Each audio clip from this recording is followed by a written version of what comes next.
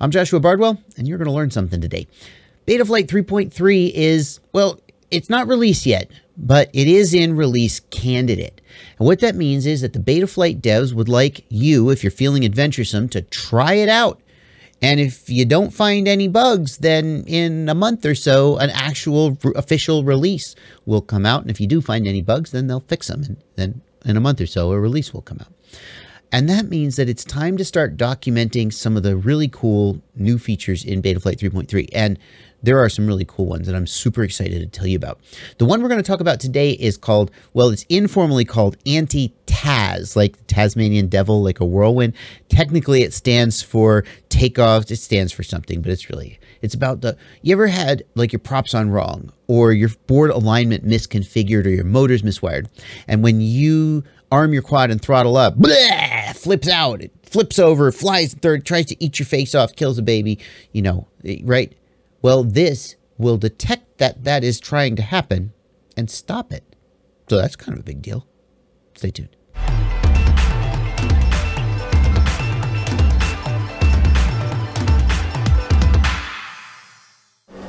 All right, guys, I got the props installed wrong on this quad, so that when I try to arm it, it will flip out.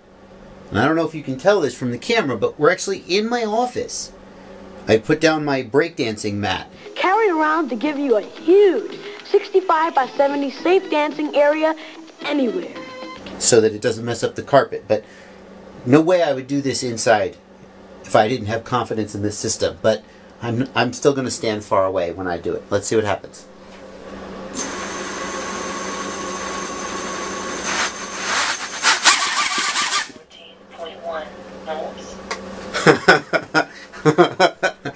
That was a little bit terrifying. Let's do it again. So for that one, I just bumped the roll stick. I did not throttle up. Let's see what happens if I try to throttle up. 14.2. Well, I didn't even get a chance to throttle up that time. Let's try one more time. 14.2. Oh, this is a little terrifying. Oh, my heart's racing. Okay, so that time I throttled up, and it kind of actually stopped sooner. Let's try one more time. 14.1. Yeah. Whew. Okay. That time I raised the throttle pretty aggressively. So, all things said, that's way better than what often happens, which is a violent flip out with a fly in some direction, or a spin to the moon, or broken props. That's, honestly, could be a lot worse. Let's go back to the bench. So what do you need to know about this feature? Well, the first thing you need to know is, I've had people saying, hey, Joshua, BETAFLIGHT 3.3 is buggy. I tried to take off and my motors kind of spun up and then shut down. And that's not a bug. That's a feature. Something is wrong with the configuration, and your quadcopter would be flipping out, and the anti-taz feature is protecting you from flipping out. So if you get into a scenario like that, especially while we're in the release candidate window, you're going to want to double check and try to figure out what is wrong to cause the quad to flip out. And there's four things basically that cause this to happen. One is that you got your props installed wrong. One is that you've got a motor spinning the wrong direction. One is that you've got a motor miswired. So either the signal wire is going to the wrong pad, or you've used resource reassignment to shuffle the motors around and you've done it wrong. And one is that the flight controller orientation is incorrect. So you've got the board installed 90 degrees to the left or upside down or something, and you haven't used the board alignment configuration in the configuration tab to tell BETAFLIGHT that that's happening. I've got a video on troubleshooting these issues. I'll put a link to it in the upper right. You can check that out. What does Anti-taz really do? Anti-taz detects when at takeoff time the PID sum on a given axis is growing too large. So when you've got this one of these mistakes that causes the quad to flip out, as you begin to take off, the PID sum goes, it's a feedback loop. It's just like audio feedback at a concert. And the anti-taz feature will detect the PID sum growing rapidly, faster than it ever should under normal circumstances, and will basically just disarm the quad. So there are some parameters that you can tweak, but I don't recommend that you tweak them The defaults have been set very carefully to like avoid too many false alarms, but to catch scenarios. If you tweak the parameters to make them more relaxed, then when you get a flip out, it's going to be more violent. If you tweak the parameters to make them more stringent, then it's more likely that you'll get a false alarm. Like if you have a little bit of a rough, bumpy takeoff, it'll shut the quad and disarm. You may want to choose to run without this feature if you are like, if you're a racer. You may not want to take a chance that something bumps the quad or something on the starting blocks and the quad disarms when they go, you know, arm your quads in less than 5, boop, you disarm. So especially if you're competitive, you're going to want to, if you choose to use this feature, you're going to want to test it very carefully and make sure you're not getting any false alarms, especially as it's a new feature. And although the default settings have been tested, once thousands of people start installing it, maybe we'll find that the defaults don't work for some people. So let's take a look at those command line parameters then. And the first place I want to take you is here. This is the Betaflight GitHub wiki page that documents these features. And although you've got me to walk you through them, you should definitely know that this is here. I'll put a link in the video description and you can go check this out if you're the kind of person who likes to read your information instead of having a YouTuber read it to you. Yeah, you nerds. Okay, so then if we go into Betaflight configurator and we connect and we go to the command line and I type get takeoff, that's the keyword, it's going to show me all of the command line parameters that have takeoff in the name, which is all of the runaway takeoff prevention parameters. And the one that I want to really draw your attention to here is runaway takeoff prevention equals on. If you want to disable this feature, you can type set runaway. We really need, can we have autocomplete yet? No.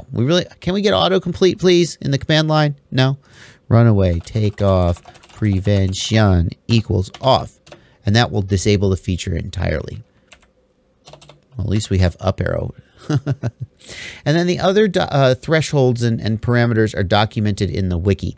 Runaway takeoff threshold is how high the PID sum must grow before the feature kicks in. So raising this number makes the feature less likely to kick in and means that if the quad flips out, it will flip out more violently. Lowering this number makes the quad flip out less violently and triggers the feature more quickly, but increases the odds of a false alarm. Runaway takeoff activate delay is how long the PID sum must be above this number in milliseconds. So the idea there is that in a true flip out scenario, you're going to have feedback loop. So the PID sum will never go up and down in a true scenario. It will always go up, up, up, up, up, up, up to infinity. And so this window means that we have to stay above that number for a certain amount of time and rules out scenarios where we get just a little bump and it goes back down again. The deactivate delay feature right here is how long the quadcopter needs to be flying before the anti-taz feature is disabled. So the anti-taz feature, once you get the quad in the air, then obviously a flip out is not going to happen anymore. And then finally, we've got the runaway takeoff deactivate throttle percent, which is 25%. And here's what that means. We want to disable this feature once the quadcopter gets into the air. If the quadcopter is going to flip out, it's going to flip out as you begin to take off. If the quadcopter gets into the air at all, this problem isn't happening and we need to disable this feature because when we get a high PID sum at takeoff time, we want to shut things down. But a high PID sum in flight just means you're making very aggressive maneuvers like snap rolls, and we don't want to disarm the quad while you're flying. So how does the quadcopter know when you've gotten into the air and it can safely disable this feature? And this throttle percent says that if the throttle is below 25%, never disable the feature. The quadcopter can't possibly be in the air yet.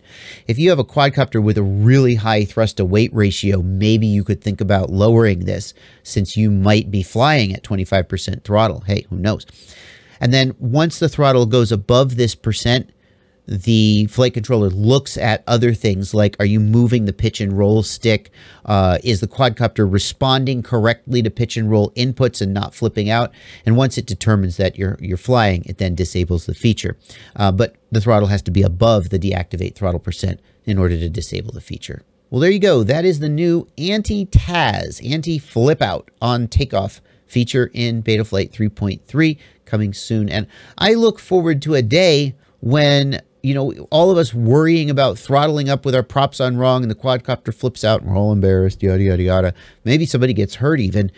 Wouldn't it be great if that was just a thing of the past? And maybe soon it will be. So thanks to the Betaflight devs for working on these cool features. I'm super looking forward to telling you guys about all the other cool stuff in Betaflight 3.3. Now that it's in release candidate, you can flash it right now. Just go to your firmware flasher, enable show unstable releases, and right there, 330 RC1 or whatever the release candidate is, or if it's by the time you watch this video, maybe it's actually out and it's just 330. But you can flash it right now if you want to try it out. And if you find any bugs, go to GitHub and open a new issue on GitHub and report them. But yep, there you go.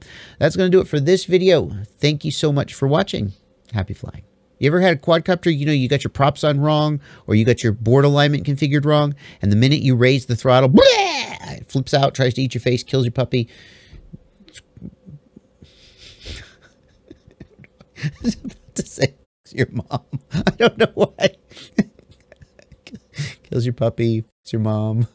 That's not okay.